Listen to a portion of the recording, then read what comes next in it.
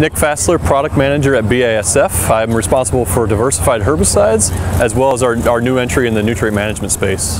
LIMUS urease inhibitor is a brand new product from BASF, and what we're trying to do with this technology is move into the nutrient management space and provide growers with more tools to manage their nitrogen programs. BASF has a very long history in nutrient management, going back about 100 years to developing fertilizers and bringing fertilizers to farmers in Europe as well as globally. And we're finally taking that expertise, that knowledge, and bringing it here to the U.S.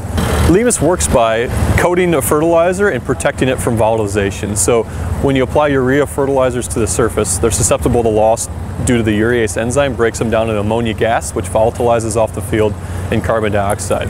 With LIMUS, we provide that level of protection up to 21 days, so you get incorporation into the soil profile to optimize plant uptake and growth. This past season, we had over 8,000 acres of on-farm demos with growers. We went out with retailer, treated fertilizer, made strip applications to really evaluate the technology and see the performance. Growers firsthand have experienced the excellent handling, compatibility, and then have also seen the differences it can mean to their nitrogen management program, be it added simplicity and convenience. And with that, you were looking forward to this fall when we get in the field with the harvesters to measure the benefits and protection from that nitrogen if we're optimizing that program and returning, the investment on that acre. When growers apply urea to the surface of the soil, it's highly susceptible to volatilization. What we see with LIMUS is upwards of 21 days plus protection to provide some level of incorporation, be that tillage or rainfall.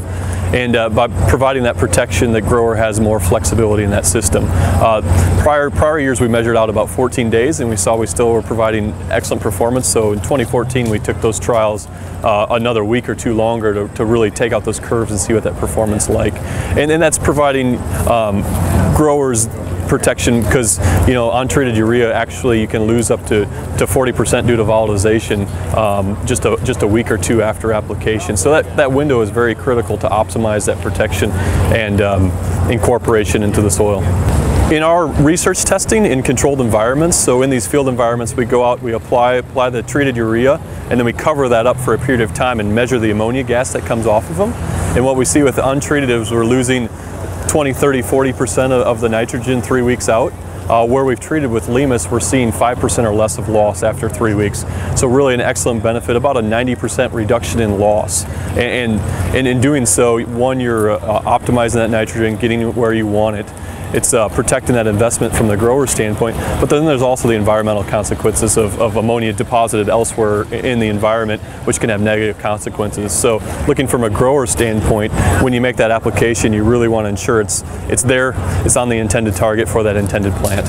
LIMUS will be available to growers in 2015, so we're looking forward to bringing it to the marketplace. We do have registrations across the U.S. right now, and we'll have it available for the winter wheat spring green up market, and then as we get into the corn market for the 2015 season.